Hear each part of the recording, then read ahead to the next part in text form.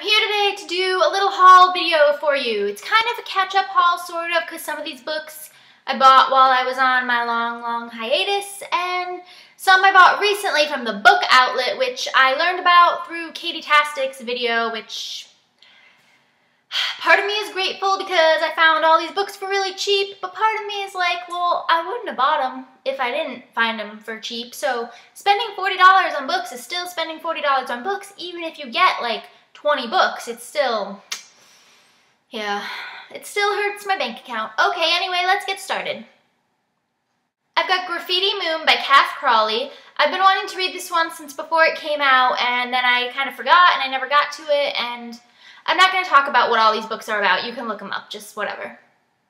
You Look Different in Real Life by Jennifer Castle. This is her second novel. Her first was The Beginning of After, which I have talked about in videos before, and it was incredible. So this one is about a girl who was on a reality show as a kid, and I think she is again, which is actually similar to the premise of Something Real by Heather Demetrios, who I know through my school, and it just came out, and she's awesome, and you should check that out.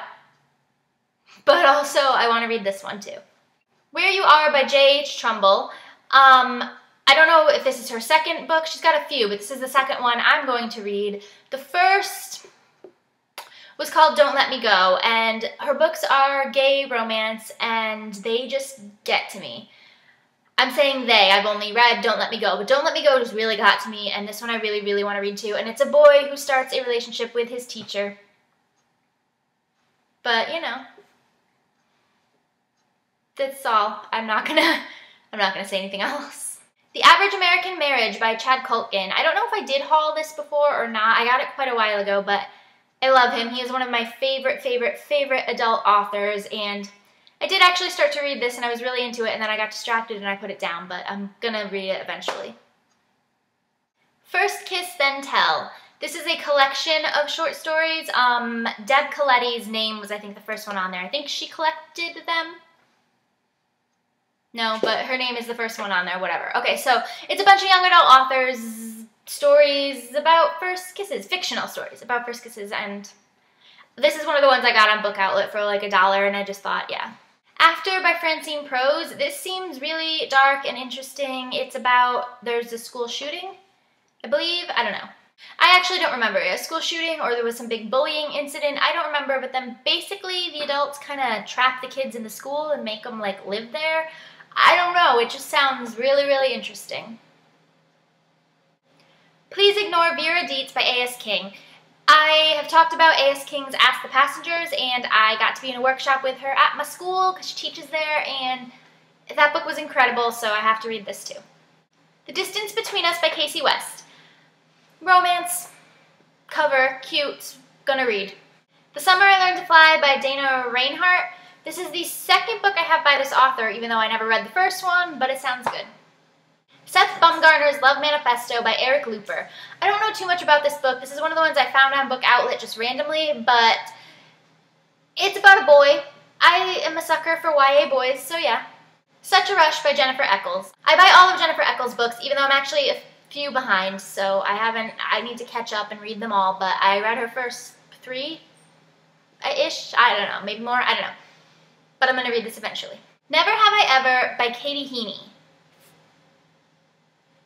It's actually called Never Have I Ever, My Life So Far Without a Date.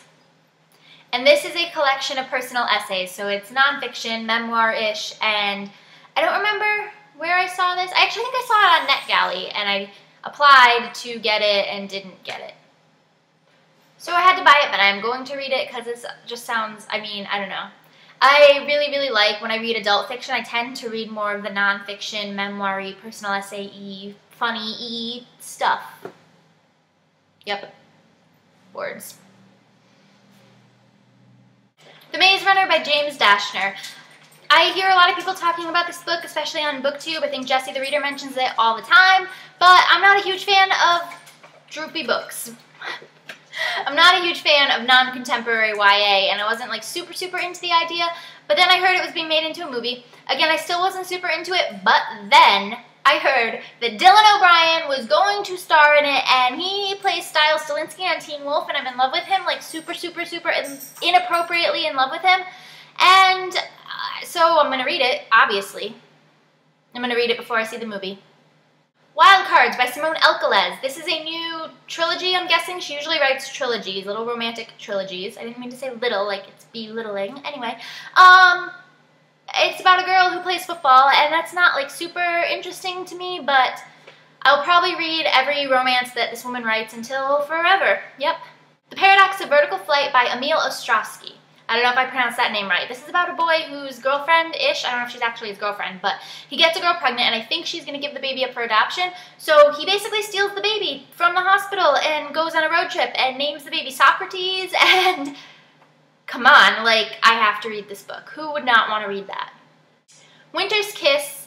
This is a bind-up, so they just called it Winter's Kiss. It's 2 novels in one.